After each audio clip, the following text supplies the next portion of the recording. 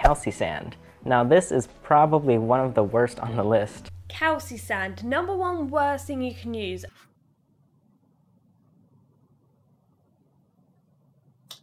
It really ain't that bad. So as you've probably gathered already, what we're going to be doing in today's video is tackling the topic or subject of whether calcium sand or calci sand or whatever you want to call it is actually safe to be used with your reptiles. Because believe it or not, the reptile community online seems to have turned this molehill into an absolute mountain and things have just spiralled out of control. And nobody is even bothering to look at the facts anymore. Generally, the cyclical conversation that people have goes something like this. Hey, I've just set up a new tank for my leopard gecko. I've got calci sand on the bottom. Doesn't it look great? Oh my god, you can't use calci sand! Why? Because you'll kill your leopard gecko! How? Haven't you heard of Impaction? If you mix it with water, then it clumps up. So, what do you think's going to happen if it eats it?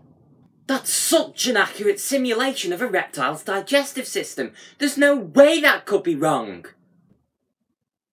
Nah. Now, all or like 90% of joking aside, just think about this for a second. After the mouth, the first cavity of the digestive system is the stomach, right? And what is in the stomach but our good old friend stomach acid, or in like vertebrates, hydrochloric acid. And back to our old friend calci sand. What actually is this stuff? Well, it actually says on the back, I'll read it directly to you.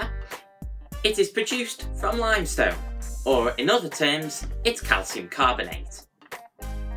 So recalling that we've got hydrochloric acid and calcium carbonate mixing together, do you see where I'm going to head with this? Any high school chemist should be able to tell you that if you mix together an acid and a metal carbonate, you are going to form three things. You're going to form a salt, you're going to form water, and you're going to form carbon dioxide gas. In our specific case, that means that when we mix our limestone or calcium carbonate with hydrochloric acid in a simulated reptilian gut, what we are going to form is just plain old water, carbon dioxide gas, and calcium chloride, which is a highly soluble salt, and so it will just be like floating around in the solution, invisible to you and I. What most certainly won't happen is that the calcium carbonate will form a great big clump and completely block up your reptile's digestive system. Now I know somebody's going to be wondering this out there, so I will address it. What about the 3 reaction products? Are they going to cause any harm? Well, water's just plain old water, so you can forget that. Carbon dioxide's being pumped out by your animal's cells at a constant rate, so you can forget that too. And calcium chloride, well, that is going to have a sort of lethal dose, but it is in solution, so you're just going to be having calcium 2+ ions and chloride ions, which, if you don't know, are 2 of the most common ions floating around in biological systems. So unless your reptile is eating an absolute ton of calci sand, it ain't gonna get any sort of issues from toxicity.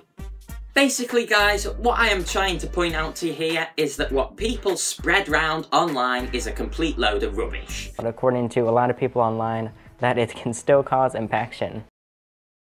If you're going to be mixing calcium sand with water to try and simulate a reptile's gut, you aren't very inventive and you aren't thinking very far, if I'm being totally honest with you.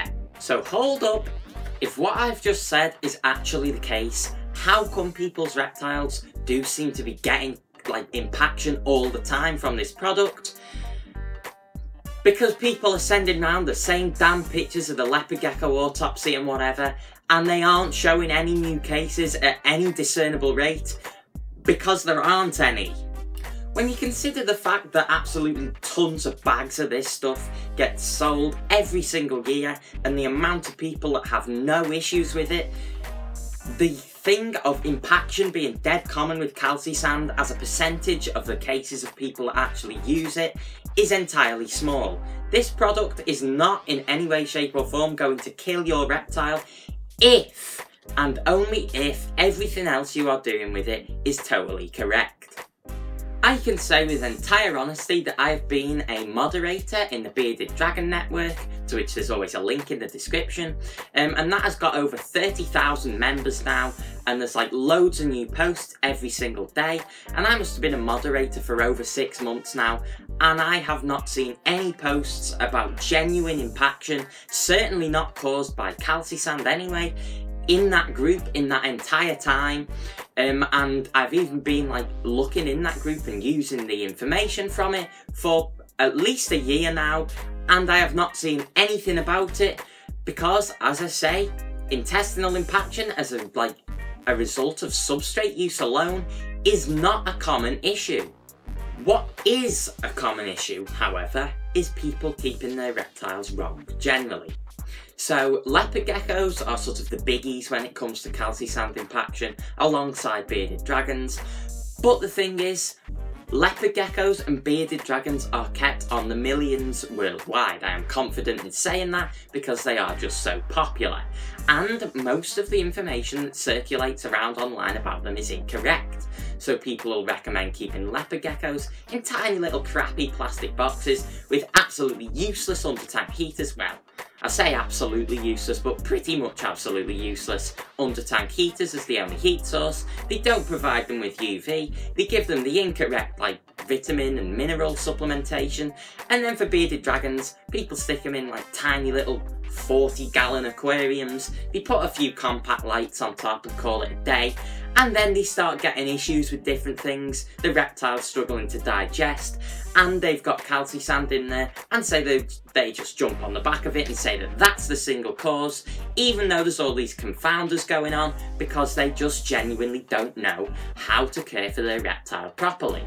It's like saying you've got a car that doesn't work, and just taking a look at one wheel and saying, aha, the wheel is flat. That is why my car won't go forwards. But what you actually haven't looked at is the engine, and there's a great big gaping hole in it because you've just left that out. And that is what people seem to do with reptiles. Your care is totally wrong, but you've got calci sand. That's got to be the problem. Whilst it's not the best, this stuff is not the ultimate bad guy. The main takeaway from all of this is when you are looking into issues or care guides or anything to do with reptiles or any other topic in general really, please just don't believe what you read or hear online in the first instance. Actually question it, think about it properly, and if it doesn't make sense, can you come up with some other reason for something or other that might help you to improve what you are doing? And if that is the case, then don't just go with what everybody else is telling you. So now that I've done a tiny bit of basic science and ranting to hopefully clear this product's criminal record, I still don't want to recommend it, and that is because it is not really a very natural product. I can't imagine that there are many reptiles out there that do genuinely live on a substrate of ground up limestone, and so I am hesitant to suggest that this is the best substrate you can go for. Now, saying that, it is a loose substrate, so it is going to provide digging opportunities and so on, which is a lot more that can be said for paper towel. So I know that lot might actually come as a lot of a surprise to people, that so many people could be wrong about something that is so simple, but it is just genuinely the case, and it is something that genuinely annoys me, that people just jump straight on the bandwagon with something and start telling people what to do or what they're doing is wrong, when in actual fact they genuinely do not know what they are talking about.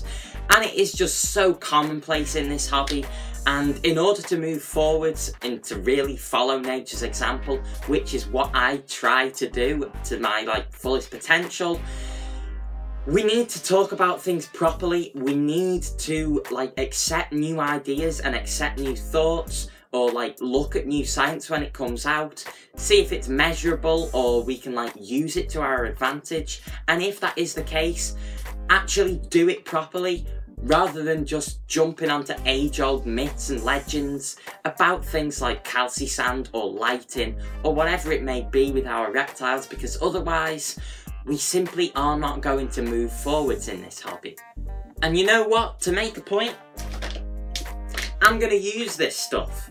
I have spoke about it in my last reptile room tour that I am going to be starting a leopard gecko breeding project, and I've only got one male leopard gecko up there, so I am going to be getting some females. Now, I'm not going to be putting them in his enclosure straight off the bat. I will be like quarantining them. I mean, I haven't got them yet, but whilst they're in quarantine and they're in their own setup and it's not bioactive, I'm going to house them on this stuff, and I'm going to show you that this is not going to cause them any harm because I'm going to keep them properly. They're going to have UV, they're going to have space, they're going to have what nutrition they require.